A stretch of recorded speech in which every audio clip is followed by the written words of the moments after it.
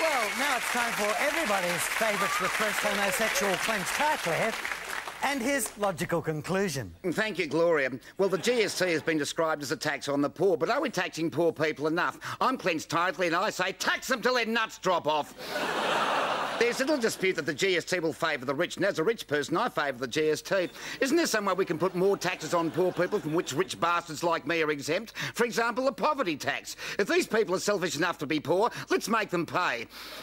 One concern shared by many is that the poverty line is neither strong enough nor high enough to stop the poor people from getting over and stealing our cacti. It should be at least 10 foot high and made of barbed wire.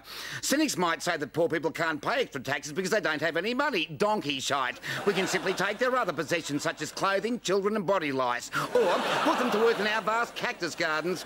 Welfare groups claim the GST won't help pensioners, and they're right. The GST can't do anything for old people, not unless someone can train it to cook porridge, clean bedpans and give sponge baths. Well, if old people don't like it, they don't need to hang around using up valuable resources like air and water. They should be made to pay tax for every year they've been alive using the earth. It's their fault for deciding to live so long, these prehistoric old bludgers.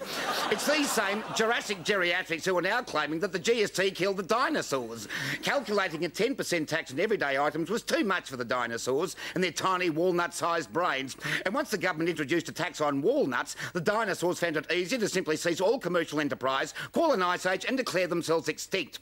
Once extinct, they turned into fossils and eventually into oil, proving my point that the GST is a brilliant, innovative scheme to make poor people extinct so we can use them for fossil fuel. And if you don't like that, Mr. and Ms. Live Off the Land, solar-powered, hydroponic, organic, marijuana-eating, long-haired freak show, well, crawl back into the recycling bin you crawled out of. I'm Clench Tightly, and that's a logical cactus. Yes, well, thank you, Clench, old bean. You really are a fascist maggot. Well, thanks, Ian. That's very kind.